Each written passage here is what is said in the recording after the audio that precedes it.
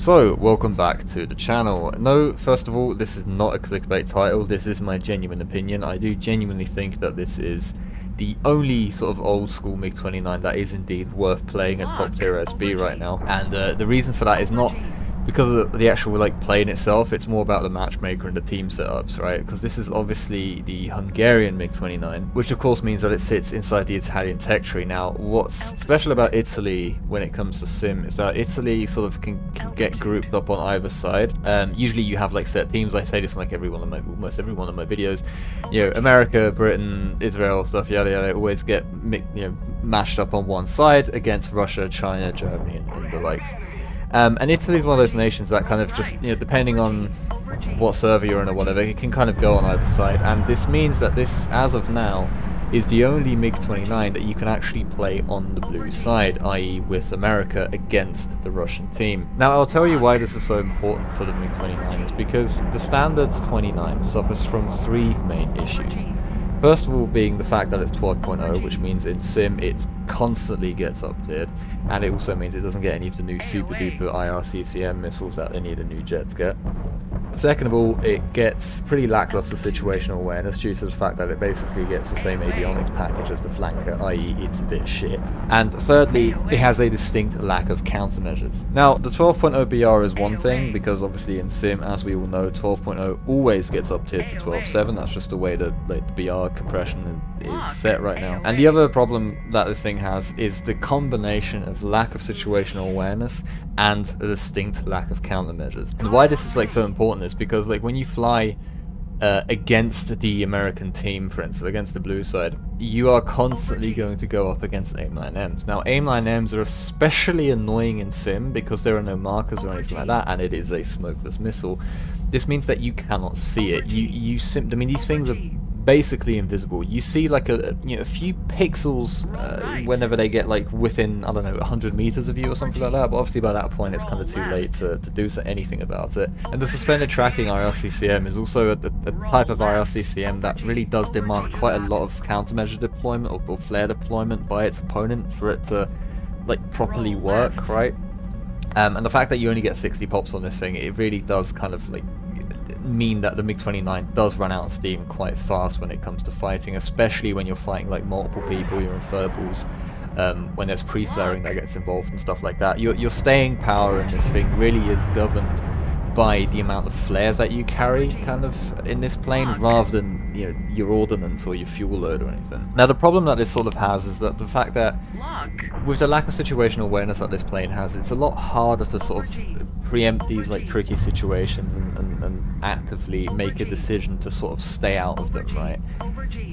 What I mean by this is when you look at the RWR, for instance, the RWR, even though the Russian SPO-15 RWR did get an upgrade last patch in the sense that it now tells you the signal strength of the target locking you, or in other words how far away it is, which can be quite helpful. However, obviously if the guy is still just pinging you and he's not actually hard locking you, then it is just going to be the same as before, and it doesn't give you any extra information apart from if it's a pulse Doppler signal or a pulse signal, which none of the planes of this BR have anymore. So, and the fact that the radar, while it is pretty decent when it has a solid target track, actually getting that track can be a little bit taxing sometimes. It can take a little bit of time as well because the radar doesn't update very fast either.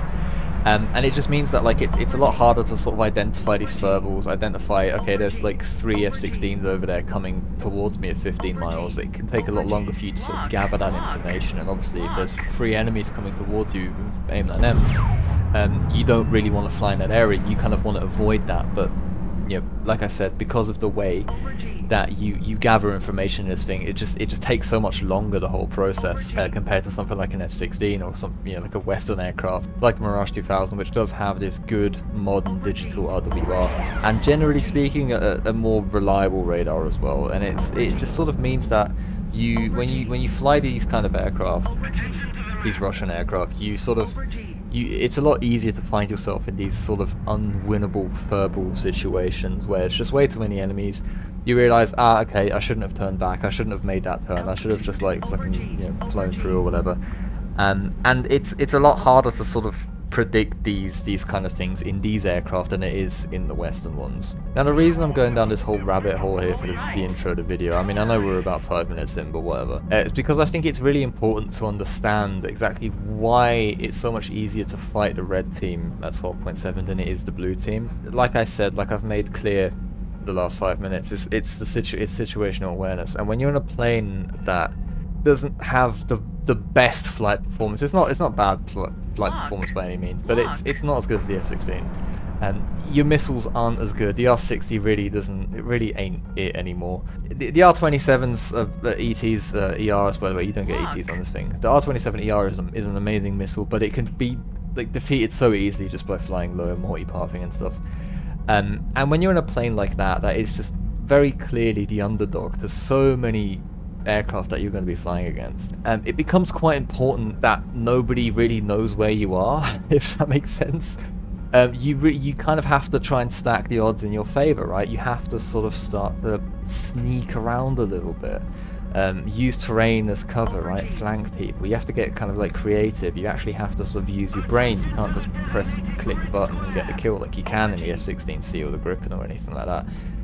And when your enemy doesn't have the amazing overpowered RWR that the Western aircraft do, you're punished a lot less for actually using your radar, right? And it means, I mean, you'll see there's a couple clips even in this video that are going to be coming a little bit later where I'm like, I'm following people, I'm following someone with my radar on, I'm not locking them, I'm just pinging them.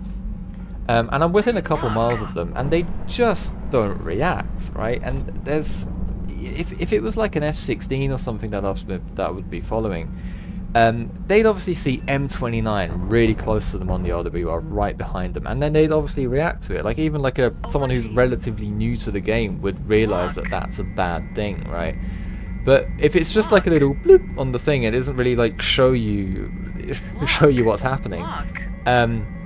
A lot of people just drown out the RWR sound as well. They don't even react to it, and that fact alone is the main reason why when you do play against the red team, you end up getting so many more like sort of sneaky kills, right? Where you fire a missile at someone who's just flying in a straight line, has absolutely no clue that you're there, or you're even at their like, I don't know, like 10 o'clock position or something, and they just don't see you because the radar is only, you know, only has like a tiny little search zone or something. And these are the kind of kills that these like sort of these worse underdog planes kind of end up relying on a lot more, because obviously it's a lot harder for them to go toe to toe with something that's like 2 BRs above them. Now, does that mean that it's absolutely easy mode to play this thing against red side? No, absolutely not. You're going to see this in this clip here. First of all, you can see I'm going to find something on radar here, and I'm going to try and lock him up. But the radar says nope, and by that point, I try and put the nose there just to sort of try and get a second lock, but he ends up locking me and actually firing an R-27 at me. So I decide, okay, it's not worth it, I need to break off here to save myself. I dive into the mountains, try and break line of sight. Now, you'll notice that we're quite high up here. We're about 11,000 feet here. Once we go over the top of this mountain, we're going to be at about 15,000 feet. Now, this is very, very high altitude. You can see my true airspeed is about 100 knots faster than my actual indicated airspeed, which means that the plane is actually going quite fast, but the actual maneuvering capability is actually a lot lower, and this results in us getting a bunch of separation from this guy. In other words, we get too far away. He ends up firing off an R-73. I could have flared a little bit more here, but that would have hit us anyway. Now, unfortunately, this is something that does tend to happen quite frequently up at high altitude when you're fighting someone that doesn't happen to be a single cell organism and is also in charge of a flanker, armed with a bunch of R-73s. Now, that was Afghanistan, which obviously takes place at quite a high altitude. This match was on Dover Strait, which is a map that I generally try to avoid like the plague, because it's kind of like Denmark, but just kind of worse in like every single way.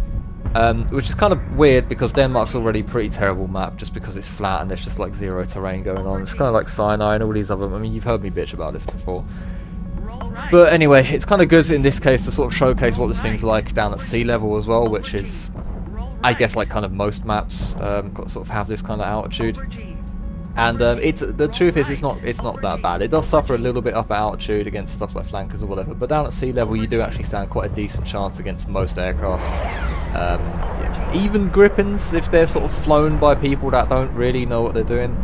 As you can see here, this Gripen here was actually fighting my friend here at the time, and I decided to sort of, you know, come helping out. I didn't have any missiles left, so I switched to HUD mode, which is I think the name of the button bind that you need for the MiG-29.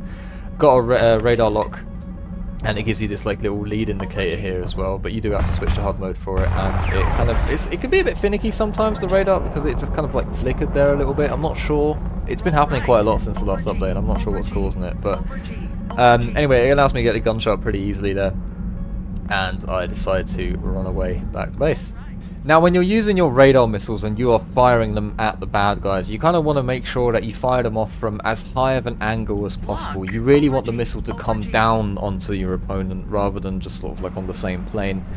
Not necessarily for like range purposes or anything, but if they are doing this thing where they're multipathing, you know, they're flying low to the ground trying to avoid the radar block or whatever, spoof the missile, it does kind of just, I can't explain it. I don't have like proof of this or anything, but it I swear to God, it feels like the missiles are just like multipathing is less effective against missiles that are coming in from a high altitude, or like a high angle, I should say, like a steep angle. But anyway, we end up getting locked up by a target in front of us, and I decided to abuse the multipathing here as well, just so that we spoof his R27 there. Actually, that might have been an R73, looking at the footage here. I do get an R60 lock here, and he wasn't even pre-flaring, but unfortunately I blacked out and it wouldn't let me fire the missile, which is very, very annoying there, because I'm pretty confident I could have gotten the kill there. The blacking out is something that does happen quite frequently. It's very easy to do on the MiG-29, just because it doesn't have that G limiter that the F-16 does, or the AOA limiter or whatever it is on that plane. So at those like kind of higher speeds, those like 500 knots or whatever, this thing does pull a lot more than the F-16 does, and it just means, you know, if you're not paying attention, it's so much easier to black out on this thing. So if you do want to sort of spend the silver lines, get the G suit, get the expert crew mod or whatever for this, then, you know, be my guest. But it's just, you know, if you're a plane that isn't really that effective to begin with, and obviously if you have the Italian tech tree, there's a lot more effective planes at this kind of BR, like the F-16 ADF, and later on the Gripen EBS as well. But anyway, we merged with a flanker here, obviously, and I don't think he was the best pilot in the world, but he did give it a good shot here. He gave me a pretty good fight, so props for that.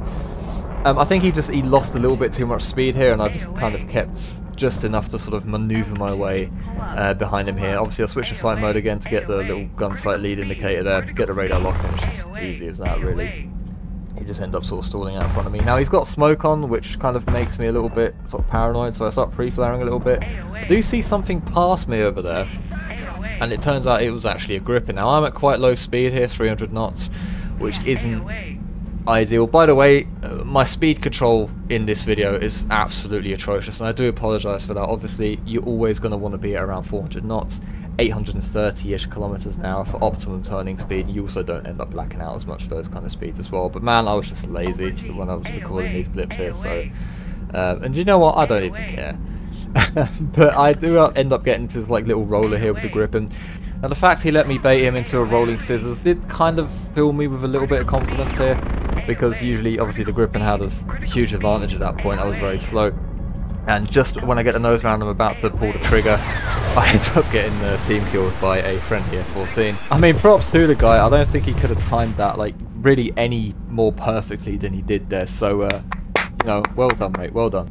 This does kind of remind me, though, that team killing is something that you are going to sort of have to deal with in this plane. Obviously, you are flying a red side plane on the blue side. You can be following, you know, friendly F-16s or whatever with your radar on, and all that's going to happen is they're going to see M29 right behind them, and they're going to turn around and not even check their radar or just ACM mode you or whatever, and just end up shooting you, just like that. So you do need to sort of be wary of that. Maybe if you are behind a bunch of friendlies or in a cap zone with a bunch of friendlies, just call out your position a little bit more. Maybe keep your radar off or something like that, right? Just not to spook any of your teammates, because eventually it will happen. You will get team killed. And it's not always necessarily your teammates' fault for team killing you as well, right? Because obviously you do look exactly like the enemy, right? Anyway, a Gripen has pulled into my 6 o'clock here again, and I'm currently flaring. I'm not trying to spam the flares too much, because obviously I don't get too many of them. But I'm trying to sort of get him to overshoot here. I've got the air brake on, I've reduced the throttle. It actually ends up working. I've maintained a little bit of speed, because obviously if you get them to overshoot and you're just basically at stall speed, it's not really going to do much at that point either, because then they could reposition very easily. I try and use the helmet mounted sight to get an R60 shot maybe, but obviously the R60 is not an R73. It also doesn't get the huge ball sight, just managed to roll out of his guns there. Now this was a bit of a tricky fight, because not only did he start in the advantageous position, is I'm also quite heavy on fuel here as well, because I'd just taken off previously. So this was really tough to sort of make I was really making a MiG-29 work here, and I think it did end up working quite well there, roll out of his guns again. I'm just slowly getting him to overshoot, but obviously he actually ends up getting team killed there. I'm in the absolute worst position to defend from his missiles, so I end up eating the R73. There's nothing really I could do about that, but that's just the nature of top tier. That's why you should actually kind of try and avoid dogfights where you can, because you are just going to get third partied. And with the way the IRCCM works with the missiles now, it's way too difficult to defend from multiple missiles coming from multiple angles with the limited flares or whatever. And when the only missiles that you have yourself are missiles that can get flared incredibly easily and aren't necessarily as maneuverable or as reliable in general as the other missiles that you would get at this kind of battle rating, then it can kind of it means that you can kind of get stuck in these fights for a lot longer than you usually would do. So in short, I'd recommend just stick to your R27 ERs if you can. If you're on one of these like flat maps where everyone's just kind of multi-pathing, then just do quick boom and zoom attacks and just hope that nobody really follows you. But yeah, by the way, look how many like R60 shots it actually took to kill this Gripen here. We're fairly close to him, but all he's doing is flying in a straight line, and every now and then he's deploying a flare, and it takes the 3 R60s to get him there. Yeah, that's just kind of like what I'm talking about. The R60 really ain't it anymore, especially not at this battle rating, and now, I'm not going to bother showing my score, my earnings or whatever at the end of that clip, because I was only in the game for like 20 minutes or something, so there's no point. But I do like ending my videos like this in the sort of hangar where I just sort of like gather my final thoughts. And my final thoughts on this thing are, is it worth grinding out the entire tech tree? Obviously, no, I don't think it is. I don't think it's that good. However, it is definitely worth a look on your way to something like the Gripen, for instance, or if you just, if like the 29 is like your favorite aircraft or something like that, and you just want one, or you don't particularly like the SMT, then I think this is definitely worth a look as well, just because you get to play against opponents that won't just, aim you from half the map away or whatever. It's a bit of an exaggeration, but yeah, if you guys want to join a sim-orientated Discord server, my one, as always, is linked in the description. We're almost, no, actually, I think we've hit 500 members now, so it's a pretty active Discord. So if you're into that kind of thing, you're more than welcome. But other than that, guys, hope you enjoyed, and I hope to see you in the next video. Cheers.